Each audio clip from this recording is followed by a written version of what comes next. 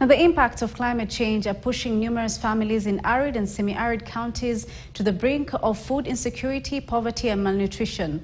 In Laikipia County, 41 women-led groups have embraced climate-smart agriculture technologies to counter the effects of climate change and fortify community resilience.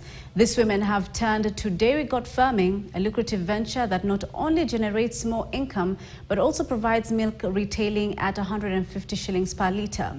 Now, reporter Levis Musumba visited the rural village of Kalalu in Mutomo Ward, Laikipia County, and filed the following report on community resilience in combating climate change. I leave you with this story. My name is Fateh Mohamed Noor. Have a lovely night. In the remote village of Kalalu, located in Laikipia County, the relentless impact of climate change have taken a toll over the past 3 years. High temperatures and unpredictable rainfall patterns have transformed once fertile lands into inhospitable environments for both humans and animals. Ukulima wa area hii juu ya hiyo ya chakula ilikuwa mbaya. Tukipanda mahindi unatoa tuseme kama gunia 2 na uko na watoto.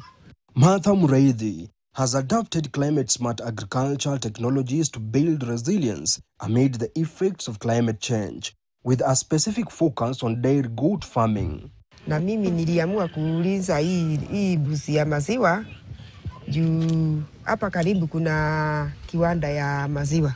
Faced with the need to adapt to shifting climates and unproductive lands, Martha found vital support in the Women Economic Empowerment Project, launched in 2021 by the Korea International Cooperation Agency (KOICA) and implemented by UN Women, FAO, and the county government of Laikipia. The initiative stands as a beacon of hope not only for Martha, but also for 41 women-led groups that have embraced climate-smart agricultural technologies. And in Kenya, I should say, we are coming from 2 consecutive years of drought, where, of course, the women were telling us, their animals died, particularly, of course, cows and goats. And this project brought, of course, another component, which is poultry. And with poultry, where you need very little water, you need very little space, they were able, of course, to have that income that was really needed so that they can also send their children to school and also buy the alternative food that they needed. So overall, I should say that really we see the impact, we see the transformation. To ensure sustainability, Laikipia County has provided training to extension officers with the aim of expanding the program. The women that have been involved in the program, there is already an extension officers that have been there. So in terms of passing on the technology that has been impacted to our women, it is continuing. Empowered by the knowledge acquired from FAO, Martha's dairy goat farming has significantly shaped her life. Tunajaribu alleviate poverty. Tunasema at least mkulima akikunywa maziwa lita 2 alafu auze 2, atakuwa na at least 200 shillings per day. Martha's income from dairy goat farming allows her meet her family's needs comfortably, giving her a sense of independence and empowerment. Kuna kiwanda ilifunguliwa hapa na palita tuseme wanatununulia na 150. Tuseme miaka hiyo 2-3 nimeona faida. Na ndio nimesema nikikamua na uza kidogo. Na watoto wangu tunakunywa hiyo.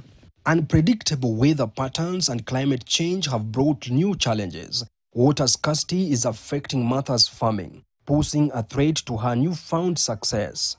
Hii county government ya Laikipia ilituchimbulia damu. Na wakati walituchimbulia nikaona pande yangu hiyo ya chini, nikaona uzuri nikate kamtaro. Kwa masaa 2 tu kukinyesha ama 3 inajaa na ina overflow. Today, in a groundbreaking initiative, KOICA, UN Women and FAO, in collaboration with the Laikipia County government, have launched a response: 80 water tanks, 71 dam liners, 117 beehives, 145 honey harvester suits, 8 water pumps, and 8 shade nets have been provided to rural women, including Martha. Sisi kama county tumepanga kwa CIDP improving the livelihoods of our people starting from the household level, and therefore hii ni ile ya kushagia. Kuna matagi ya maji ile imeletwa siku ya leo.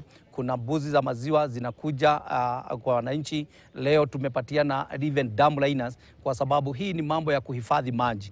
Now the husbands see the real value of the activity of the ladies, not only the extra income and being able to send the girl children to the school. The impact is palpable, with Laikipia only realizing $364,671 translating to about 59 million from the sale of agricultural products. There was a value chain that we are not paying attention to, a value chain commodity, and that was beehive.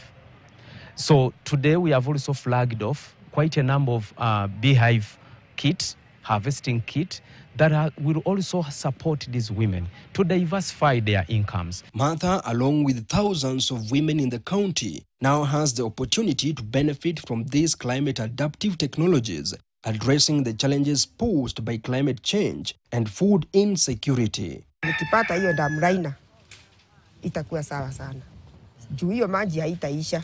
Hata saa hii ni mingi na tuko January. The countries, as you rightly said, they have to put in place strategies to be able to mitigate, to be able to, of course, adapt to climate change. Climate change is with us. Levis Msumba, KTN News.